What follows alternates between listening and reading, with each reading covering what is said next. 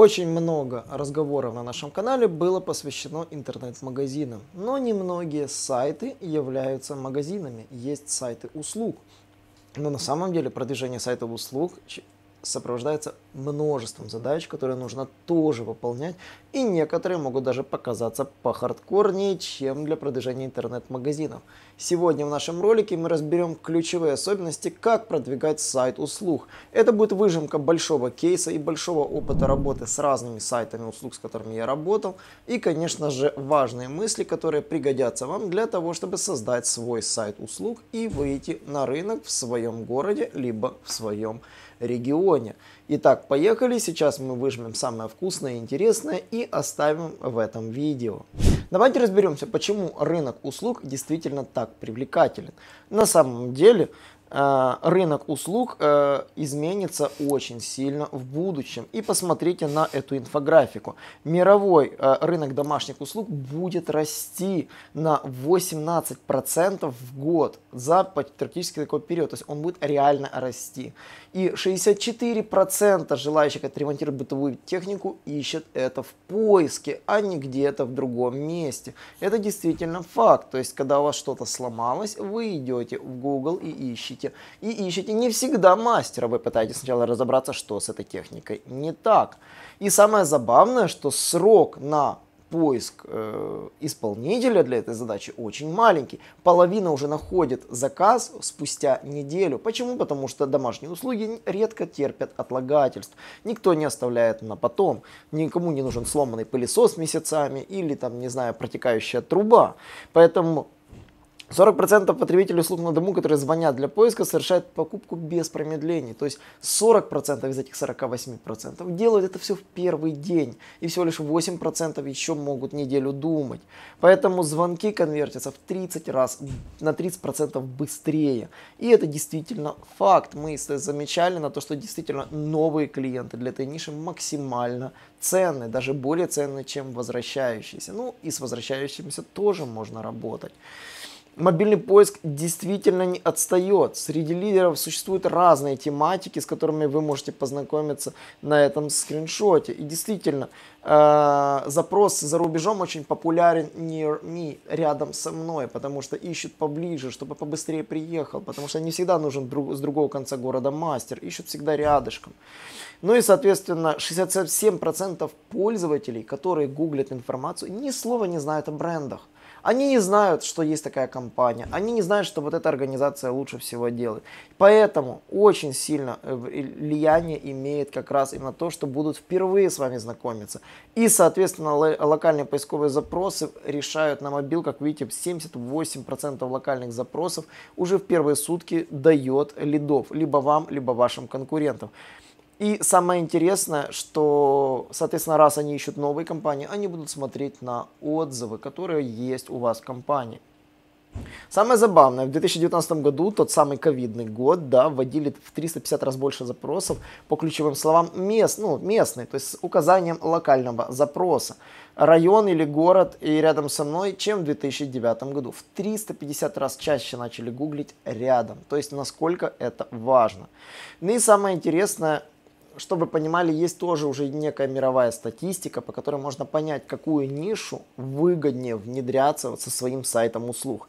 Как вы видите, ремонт бытовой техники и, собственно, находится не на самых высоких позициях. Уборка квартир еще меньше, но вот борьба с вредителями, как вы видите, является рекордсменом. И услуги по переезду – это то, что тоже гуглят и стабильно делают. Поэтому, если вы хотите организовать свой сервис по переезду, либо он у вас есть и вы хотите создать сайт, у вас сейчас золотое время.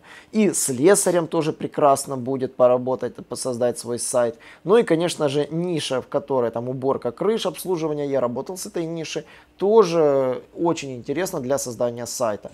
Ребята, я показываю эту инфографику лишь для того, чтобы вы понимали, что ниши имеют разную конкуренцию.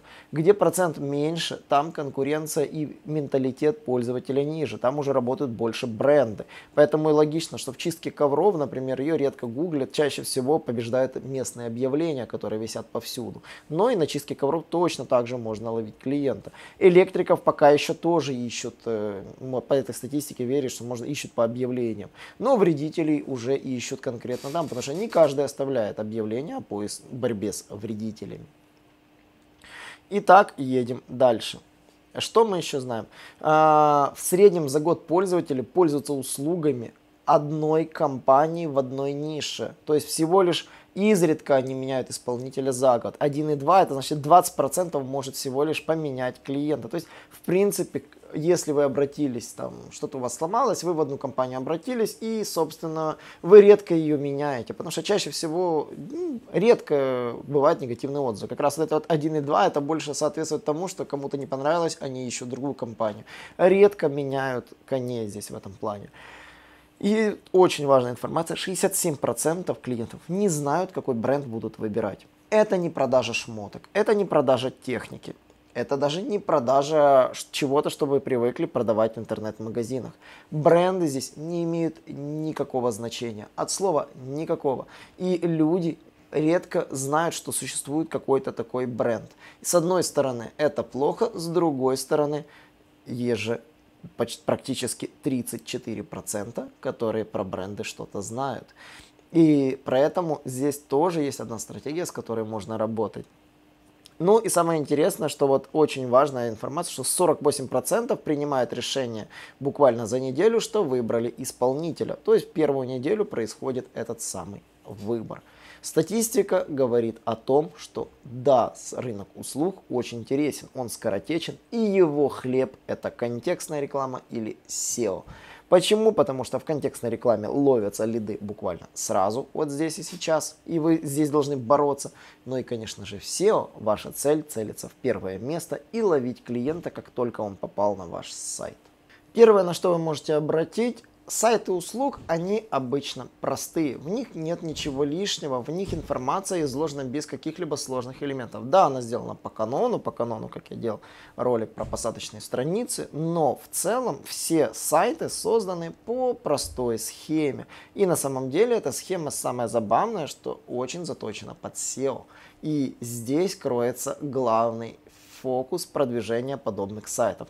Если вы будете игнорировать эти элементы, то вы провалитесь.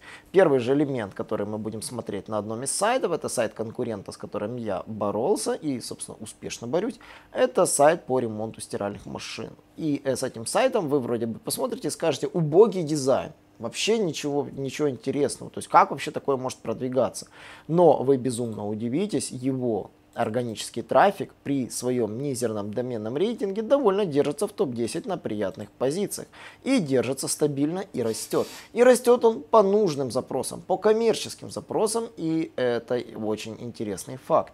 И если вы будете думать, что вы все знаете в SEO, сейчас вы немножечко упадете. Сайт выглядит вроде бы нормальным и вроде бы убогим, потому что это картинка, да, вообще все ужасно, все сделано, но при этом он ранжируется и мозолит глаза моему клиенту, но, к сожалению, к счастью, уже не так сильно.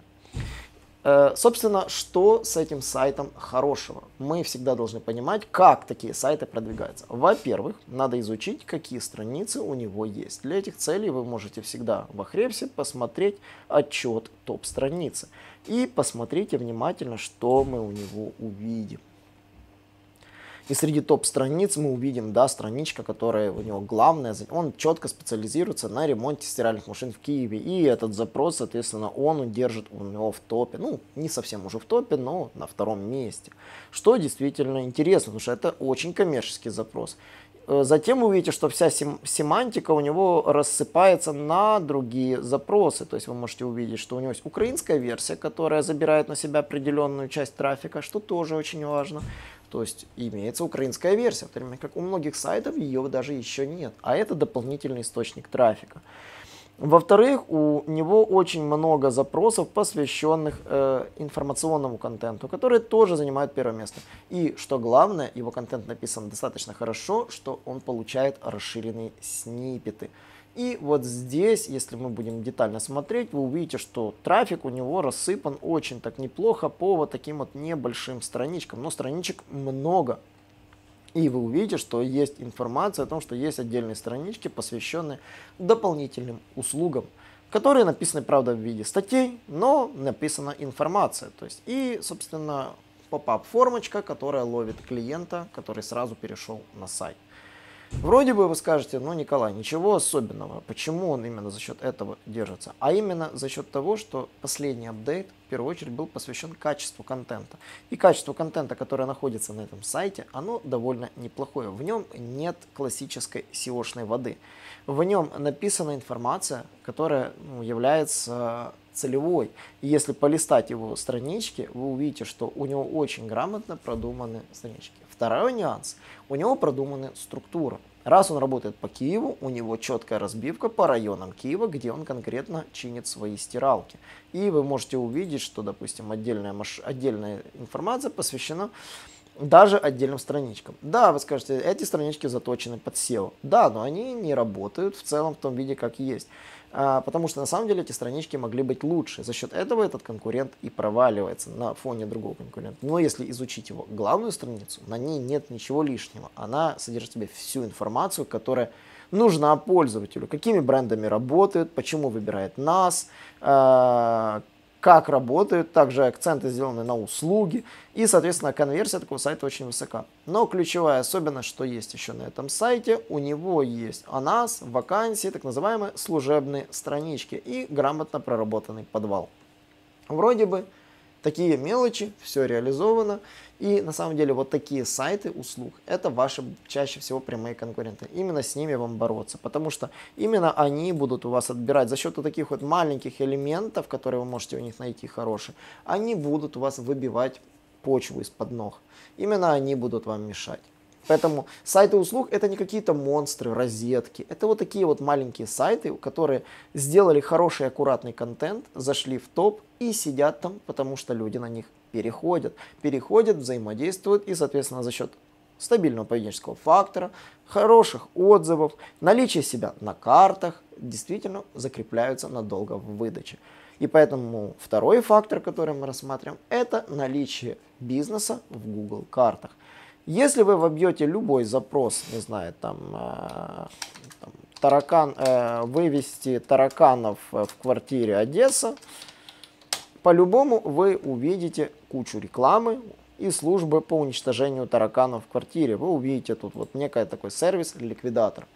И вы увидите, что вот он есть. И самое забавное, что он есть в Одессе. Он даже почему-то в Харькове. Почему-то мне харьковский сайт предложила. Ну, наверное, потому что я забыл выбрать город. Хотя нет.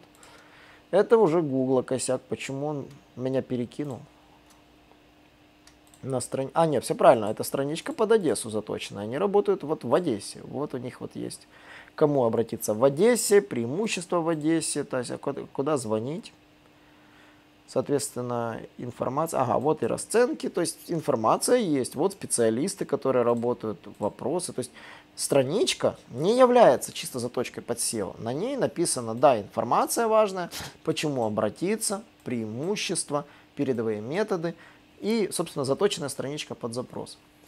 На самом деле, если вы помните инфографику, огромное количество запросов выросло в 350 раз, где есть топонимы. Поэтому сайты услуг – это сайты, которые делают странички под топонимы. И если у этого запроса есть хотя бы маломальский трафик, под это надо делать страничку, потому что под это вы поймаете своего клиента. Да, вы поймете, что там, вы не поймете, что туда писать, но вы всегда знаете, как уникализировать. И секреты уникализации от Николая таких вот страничек. Первое, что у вас, это вы дописываете, где вы конкретно работаете, по какому району.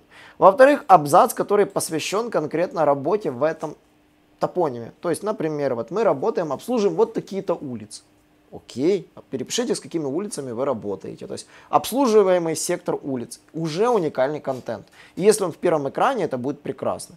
Почему стоит обратиться? Этот блок может быть повторяться. Почему обратиться к вам вот именно вот по этому району? Да, вот мы приедем там по району, можно тоже уникализировать. Приезжаем на этот район там, в течение 2 часов или в течение часа, тоже этот момент. Преимущества здесь могут быть повторяющаяся информация для разных топонимов. Ну, это логично, она может повторяться, можно обыграть, но только там, топоним будет другой. Передовые методы, это тоже может повторяться, но заголовок другой, но точно так же можно это уникализировать и более грамотно. Процесс работы это будет одинаковым. Стоимость обработки для каждого региона. Если у вас есть отличия в стоимости выезда, там какие-то нюансы есть, то это можно сделать. Но, например, что можно сделать? Уникальных мастеров. Для каждого района можно фоточку своего мастера, который работает в вашем районе. То есть обслуживает ваш район и там 2-3 специалиста, 4 специалиста уникальных. Этот блог тоже можно делать уникальным. Ну и, соответственно, часто задаваемые вопросы. Здесь, скорее всего, будет у вас привязки, как вам добраться, где вы находитесь. То есть такого плана вопроса можно добавить для того, чтобы они были уникальными. Ну и классические вопросы, которые задают чаще всего. И вот ваш рецепт хорошей странички топонима. Поэтому странички топонимов — это то, на что нужно целиться. Как вы видите, очень много страничек есть, посвященных этой теме. Более того, уникализировать страничку топонима можно всегда уникальными отзывами, которые сделали клиенты из этого региона, допустим, с этого района города. Просите клиентов с этого района города, оставляйте хотя бы текстовый отзыв. Вы можете его оставить, фоточку в соцсети добавить того человека, который пользуется вашими услугами, если вы хотите, для того, чтобы подтвердить вашу экспертность. Поэтому странички топонимы — это норма, где можно спокойно продвигаться и ловить трафик. И давайте посмотрим на это в цифрах. Например, посмотрим на примере сайта, в котором мы работали. Это продвижение по отдельным районам. Я попытался найти, конечно, отдельные районы по запросам, решил отфильтровать топ-10, но я пытался найти разные районы. Например, вот если мы возьмем запрос Киев, мы увидим, что есть такая вот страничка Киев-Троещина, да, при трафике 200 запросов в месяц она на первом месте. Напоминаю, что по этому запросу кликабельность очень высокая, то есть на 100 посещений получается 15 кликов, а здесь получается 30 кликов, а то и больше, потому что не всегда реклама занимает все место. И здесь действительно ловится хороший вкусный трафик по таким запросам. И такие запросы действительно очень важно развивать и продвигать. Точно так же можно посмотреть любые другие запросы по разным регионам, то есть можно увидеть, что в целом вот топонимные запросы отлично популярны. И вот, например, если увидеть запрос, ремонт стиральных машин, Киев, левый берег, да, вот на 7 место подрос буквально недавно. Да, вы тоже увидите, что волюм у запроса тоже очень высокий.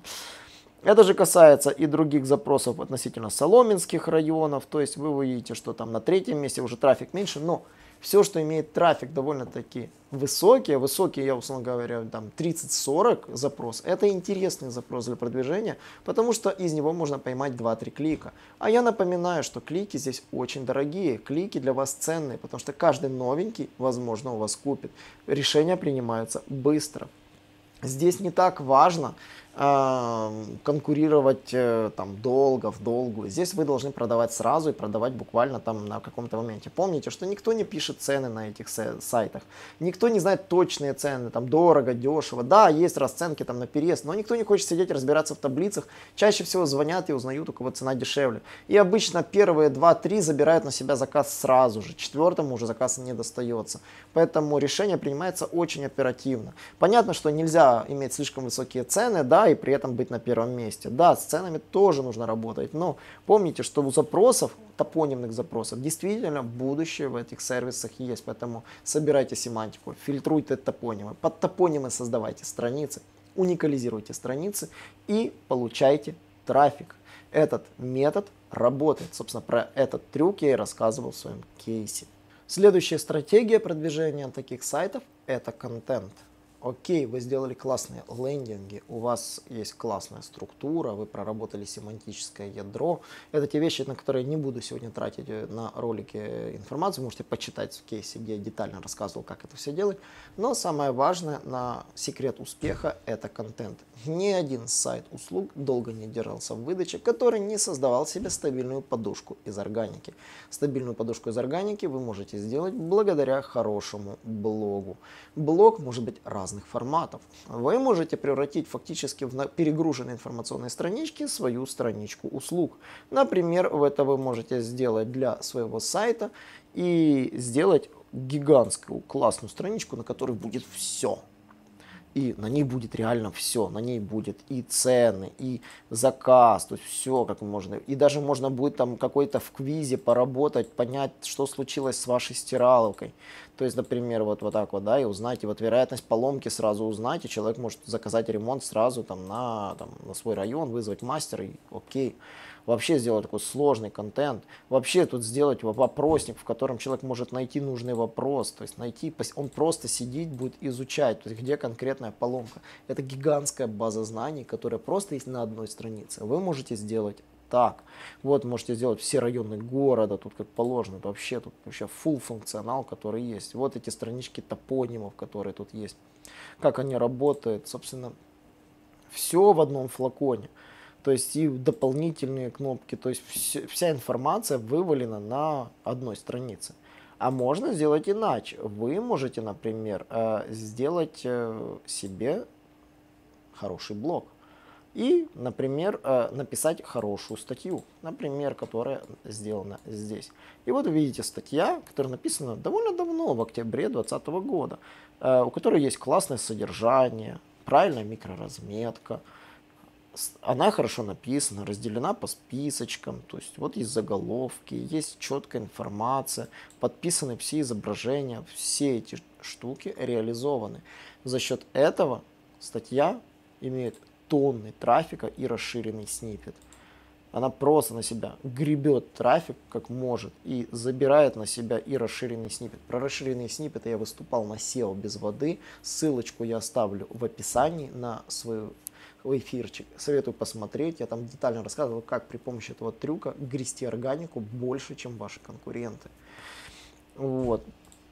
И, соответственно, за счет блога можно стабилизировать органику так, что вы будете получать ее стабильно, без каких-либо проблем, и она будет давать вам целевых клиентов. Потому что если вы будете писать ерунду в блоге, то у вас будут ерундовые клиенты. Но если у вас будут правильные статьи, правильный контент, то вы будете собирать по нужным запросам в топ-10 все, что вам нужно. Напоминаю, это в топ-10 какое количество страниц. То есть в топ-10 находится 39 страниц, которые дают стабильный трафик из всех статей, которые написаны. Это действительно круто, и многие не уделяют блогу должного внимания. Здесь на самом деле нужно реально работать с блогом, потому что блог – это ваша стабильность в раскрутке. К блогу тоже есть определенные предпочтения. Например, сайта, который мы рассматривали, первоначальный, у него был плохой блог. И, например, если мы посмотрим этот Wash сервис, вы увидите, что у него блог не дает стабильного. Не дает не то что стабильного трафика, он у него сделан очень плохо. И, например, мы зайдем и увидим вот просто статейка, коротенькая, с плохой версткой, просто сделанная ужасно. Обычно за счет этого сайт, если теряет из топа свою основную страницу, которая ему давала стабильный трафик, он вылетает из выдачи. Наш же сайт из выдачи не вылетит, даже если его позиции сядут. Он будет продолжать получать стабильную органику, а потом за счет дополнительного усиления обновления контента он легко вернется обратно. Этот же конкурент, потеряв свою сильную страницу, главную, может выпасть с очередным апдейтом у Гугла. Почему? Потому что Гуглу понравился этот сайт на первый апдейт, через 3 месяца он может его скинуть. И я видел такое регулярно, нет стабильности в этом. Поэтому блог – это то, на что вам нужно сосредоточить свои усилия. Теперь переходим к ссылочным стратегиям сайтов услуг. На самом деле ссылочная стратегия сайтов услуг, она незамысловата и проста, только на первый взгляд. Конечно же, первое, что вы должны сделать, это добавить свой сайт во всевозможные агрегаторы компаний, справочники. Самый простой способ – это посмотреть ваших конкурентов, посмотреть, где они добавлены, собрать этот список и, конечно же, разместиться. Это не трудно, потому что мы рассказывали на ряде наших уроков, как и можно спарсить выдачу. В телеграм-канале есть даже парсер, которым вы можете это все ручками поделать, собирать и добавляться. В любом случае, если у вас нет времени, мы это умеем тоже делать и даже регистрировать вас под ключ. Вы можете обратиться к нам по ссылочке в закрепленном комментарии и заказать эту услугу. Помимо самого продвижения сайта целиком, вы можете заказать эту услугу отдельно. Второй тип продвижения, который вам точно нужен, это сервисы, где люди размещают вакансии. Это так называемое реферальное продвижение. Об этом я не писал в кейсе, но вы можете найти большинство сайтов, которые, допустим, предлагают работу мастер. То есть, допустим, ремонт стиральных машин Одесса. Если мы вобьем этот запрос, вы увидите, что в топах есть OLX, и вы можете там найти даже будет сайт Кабанчик. Кабанчик, OLX – это сайты-агрегаторы работы. И они забирают на себя тоже определенную долю трафика. То есть они не зарабатывают на оказании услуг, они зарабатывают на том, что вы там размещаетесь. Почему бы не получать дополнительный трафик оттуда, конкурируя здесь? SEO-студии тоже есть на биржах фриланса, точно так же, как и компания SEO Quick. Там тоже есть. И мы тоже есть на бирже фриланса, и не на одной. Потому что мы не хотим терять зря просто клиентов на пустом месте, потому что мы, видите ли, сайт. Создайте там себе свои аккаунты, заведите туда всех своих мастеров, принимайте заявки там для этих своих мастеров. Что вам это мешает делать, если у вас, допустим, 5 мастеров, и они же есть на Кабанчике, зарегистрированные в вашей компании. Соответственно, вы и работаете там как компания. Более того, если не ошибаюсь, на таких сервисах можно и зарегистрироваться как компания и полноценно продвигать свои сервисы. В каждой нише свой Кабанчик и свой LX. В каждой нише можно найти свои компании, с которыми вы можете работать, сотрудничать и перезакупать трафик. Третья ссылочная стратегия, которую я бы рассмотрел, это, конечно же, выстраивание статейного материала. Напоминаю, что в любой нише услуг люди интересуются вопросами как, инструкция, что случилось, как говорится, что делать и кто виноват. Вот, да, извечные два вопроса. На самом деле, именно статейный материал вы должны прорабатывать у себя на блоге и, конечно же, его линковать. Линковать его нужно, конечно же, по этой самой стратегии. Вы пишете 10 статей, из них всего лишь 2 дадут трафик. И на те, которые дают трафик, вы строите ссылки, чтобы они давали трафика больше. Помните, что не у всех статей может сработать этот эффект снежного кома. То есть не все статьи сдвинутся. Вы должны это понимать. На тот сайт, который я показал, 39 статей. Но мы же писали не 39 статей, мы каждый месяц писали 4 статьи. То есть подумайте за год, сколько это получается статей. Если посчитать это, да, 4 умножаем на 12, и вы понимаете, что это безумное количество статей. Поэтому статистика на самом деле неумолима. То есть из 10 дает 2. И мы работали с клиентом 1,5 года для того, чтобы добиться такого результата.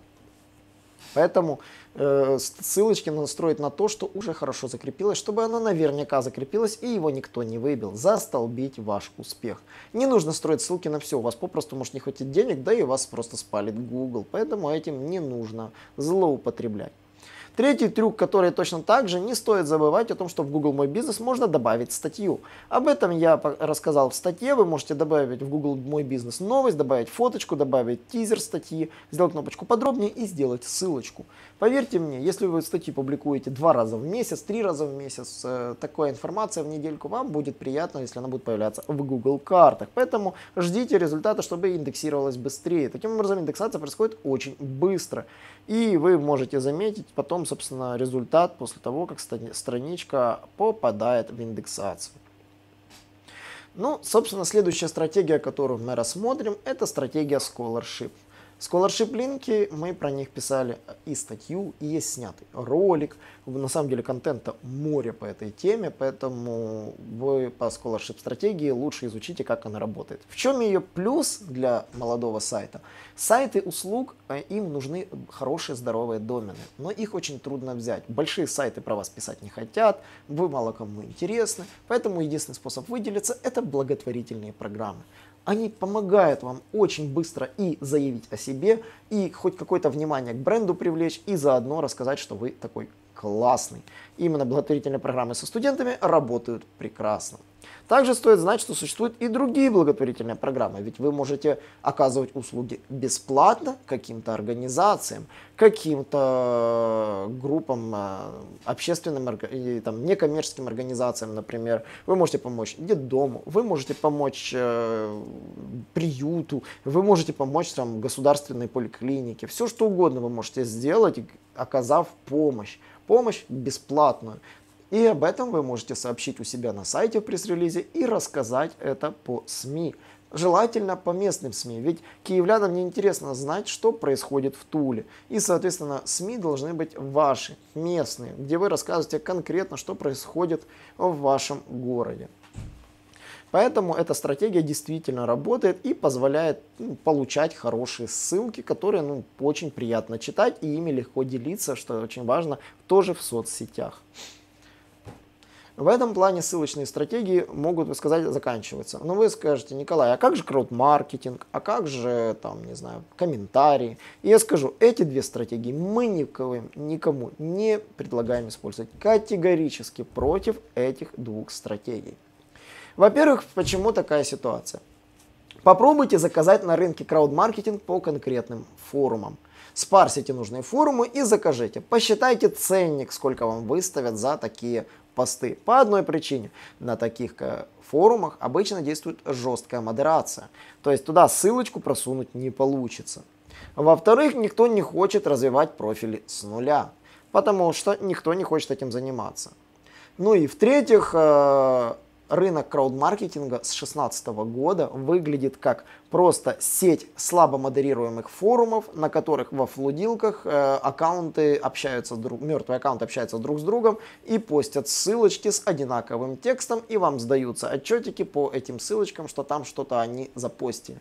Изредка появляются креативы, когда создают новую ветку, задают вопрос и в ней тут же отвечают, буквально как по магии. То есть, а потом под ними появляются вообще не тематические следующие запросы, там просто пришли другие спамеры, и никто там из нормальных людей не общается. Такие ветки бесполезны. Как можно использовать крауд-маркетинг? Ну, разве что только писать какие-то цитаты с вашего сайта, поломки, да, и ссылаться, откуда вы взяли. Это единственный еще вариант, то есть как можно еще с крауд-маркетингом поработать. Но рынок крауд-маркетинга в Рунете, к сожалению, мертвый, и даже крупные биржи плохо продают крауд-маркетинг, хотя красиво заворачивают это. Поэтому я бы не рекомендовал крауд-маркетинг для сайтов услуг. Это просто зря выкинутые деньги. Вы эти $300 лучше бы помогли детдому и что-то сделали на эти деньги, и получили бы гораздо больше эффекта, чем потратили их на эту ерунду. По поводу комментариев аналогичная ситуация. Комментарии на слабо модерируемых статьях — это тоже мусор. Да, я понимаю, вы скажете, получается ссылочка, но большинство комментов закрыты тегом nofollow. И толку от этих комментов никакого. Сейчас даже закрывают модные сайты тегом UGC, а потом вообще банят такие ссылки, которые являются не тематическими. Ведь чаще всего заказываются ссылки на коммерческий контент, на коммерческую страничку услуги.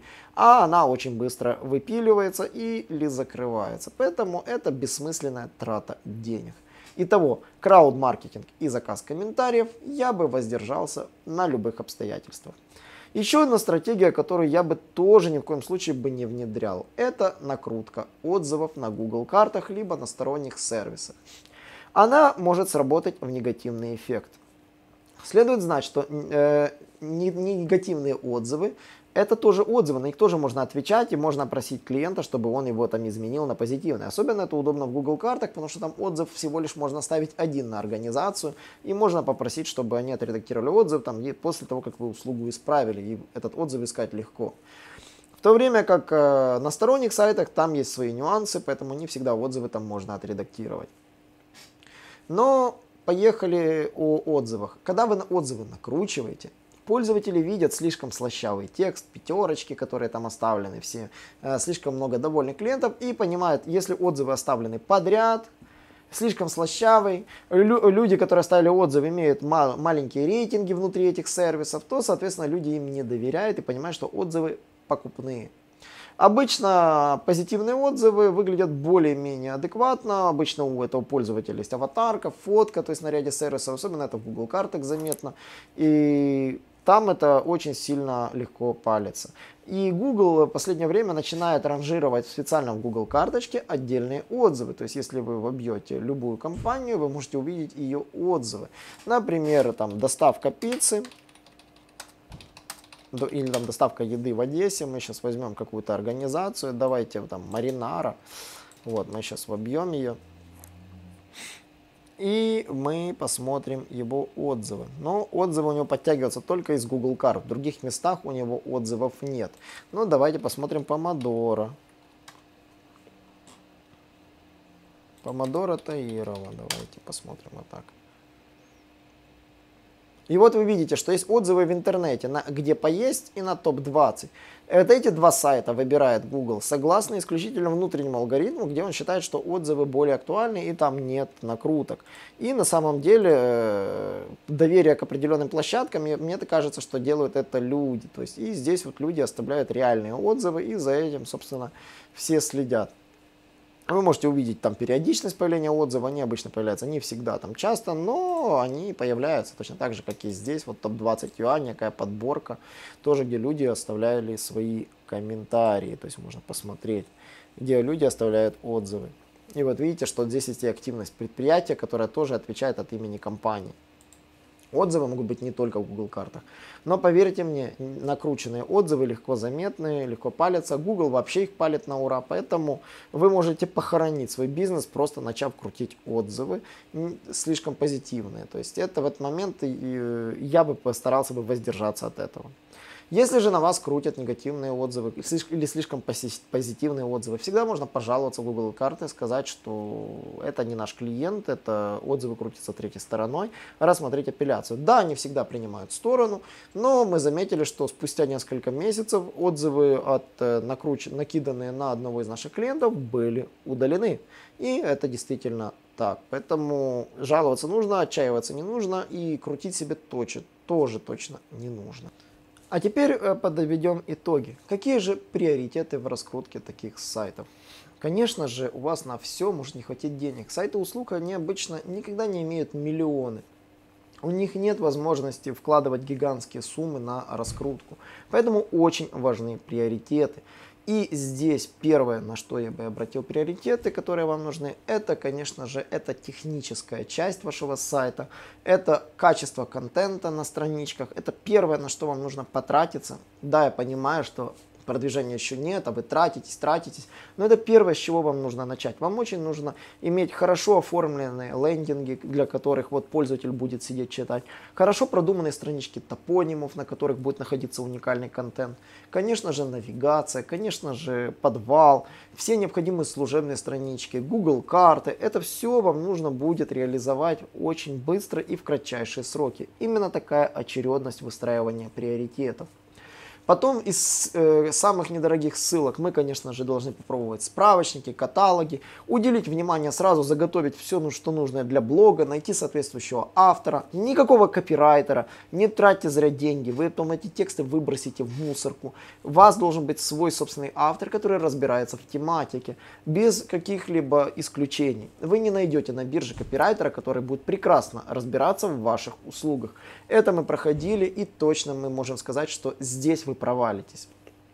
Второй нюанс. Держите под рукой программиста, с которым у вас будет вестись постоянно диалог. Что-то добавить, что-то допилить, что-то доработать. Я понимаю, что сайты услуг не держат штатных программистов, которые у них находятся в команде, как есть у интернет-магазинов или у других там веб-сервисов, SaaS-сервисов. Обычно программисты удаленные. Но держите связь с каким-то одним программистом, который делает бэкапы вашего сайта, исправляет ошибки, вы ему хорошо формируете ТЗ. Поэтому эти сайты однозначно приятно работать, потому что чаще всего есть программист, которому можно легко поставить задачку, который ее закрывает и без каких-либо заморочек. Ну и третье, что вам обязательно нужно, это будет иметь под рукой дизайнера. Сайты услуг, им нужны фотографии, но просто вставлять одни фотографии без обработки, это будет не всегда хорошо. Пополнять фотобанк вы свой должны постоянно, фоткать, все, что есть возможность сфоткать, фоткать. Сейчас телефоны шикарно фоткают. Собирайте все фотки, проплатите себе какое-нибудь там облако, там Google One или там iCloud, собирайте фотки своего бизнеса, снимайте какие-то фрагменты видео, делайте сборку контента, потому что на вашем сайте должен появляться только авторский контент, а вот для внешней публикации его можно использовать, цитируя с вашего сайта. Никакого передирания контента, никаких стоков быть не должно. Старайтесь фотографировать все самостоятельно. Поэтому почему нужен дизайнер? Что-то обрезать, что-то почистить, где-то наложить надпись. Дизайнер должен быть под рукой. Не какой-то там сверхдорогой, вам он не нужен будет 24/7, он вам нужен будет почасовой. Поэтому просто иметь контакт дизайнера, которого вы нашли, с кем вы будете работать, это архиважно. И всегда возобновлять с ними диалог, когда нужно что-то доработать. Ну и больше из команды вам особо никто не нужен, разве что только, ну, конечно же, SEOшники, которые будут вас двигать.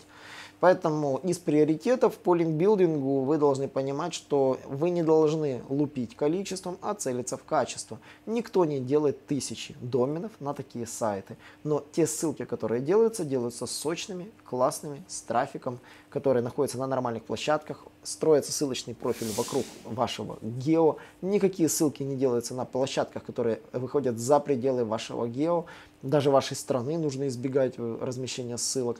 И помните, что вы не должны делать ссылки, которые делаются ради ссылки. Старайтесь делать ссылку, которая реально может быть помочь пользователю и которой вы сможете поделиться. По поводу приоритетов, если у вас есть свои замечания, вы можете написать в комментарии, я с удовольствием на них отвечу.